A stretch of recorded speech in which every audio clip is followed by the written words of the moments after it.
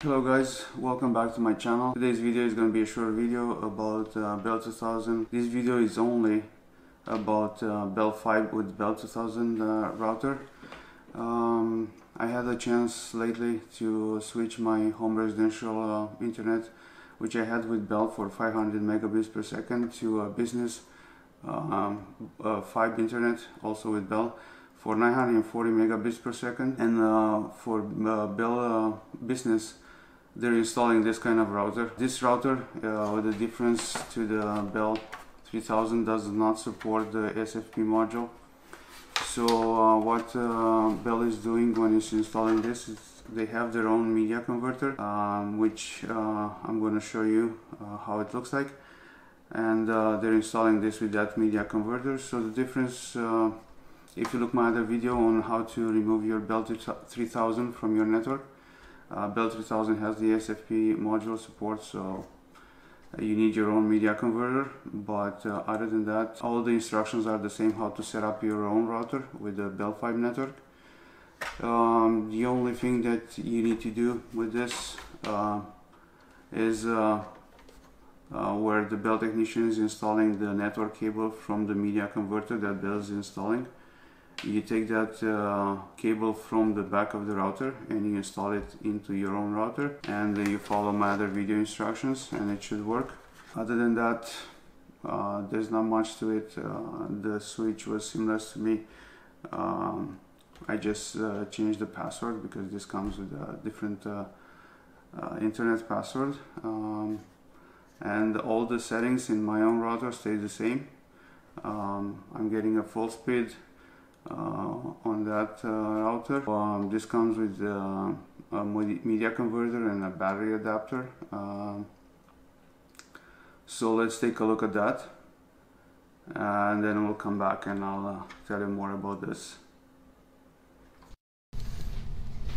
So when Bell is installing their Hub 2000, because Hub 2000 does not support an SFP modules inside, they're going to install a media converter. I'm not sure if it's different.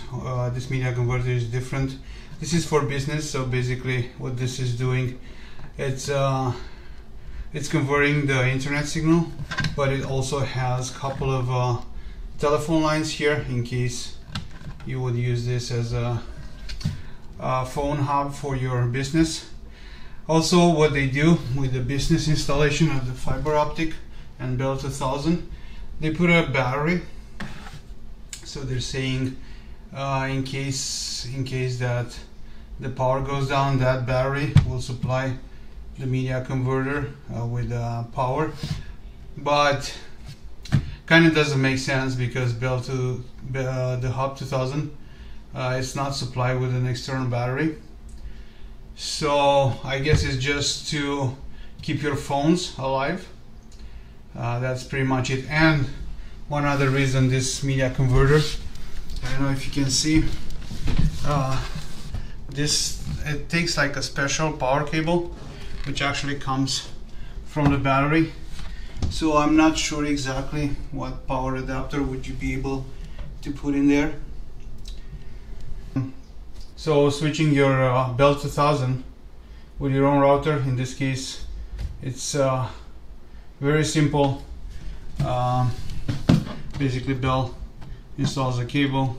This cable goes to your Bell 2000. You just replace your Bell 2000 with your router, and you follow the instructions on my other video that is linked in the description, and you're set. On this media converter, you see this is the optical cable that goes into the media converter. So basically this is where the SFP module is here.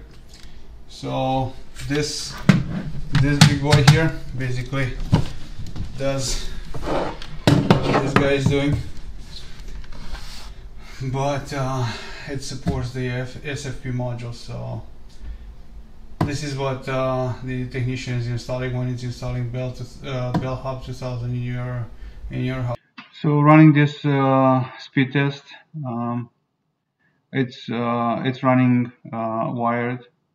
so it's connected directly to my router through a switch. Running this wireless makes no sense. I have a gigabit wireless adapter, but the wireless is half a duplex. So even if I have an AC 9360, it's not gonna reflect the full speed of my internet. So I'm running this wired. Um, so you can see the ping is pretty good. So as you can see, it's almost maxing out the connection. I'm paying for 940 megabits per second. So the download is pretty good. Upload is almost there. So I'm running full speed.